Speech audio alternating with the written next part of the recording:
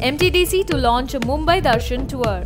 This is one of the first few beginnings of Government of Maharashtra, where two institutions have come together and they are providing a platform to all tourists, where the bigger idea is that we should be able to take private player also in between. This is a good initiative by the best by offering buses to MTDC, catering the need of the tourists of the Mumbai and Maharashtra.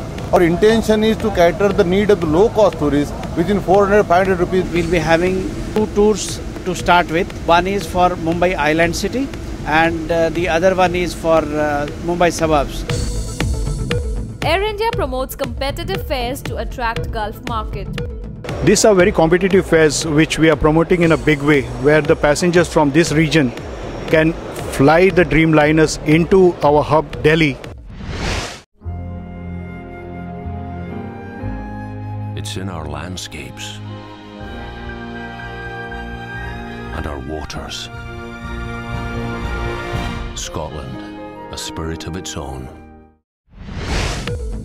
Norwegian Cruise Line opens its offices in Delhi and Mumbai. India is our biggest source market. In India, the incentive business is also very important, and we are very focused on incentive groups. These are normally shorter cruises, 5-6 days. Private flying becomes more affordable with Jetsmart.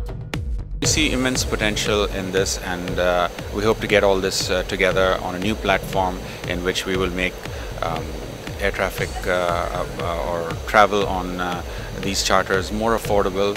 We even have EMI schemes to make it affordable to the middle class and the common users. From a business point of view, it's trying to expand the number of suppliers and aircraft available. So of course we have all the major city pairs covered. Delhi, Bombay, for example, is very popular, and so to continue that. And then in terms of demand side, traditional direct marketing, we have going to establish relationships with people who have clients, so travel agents, corporate TMCs.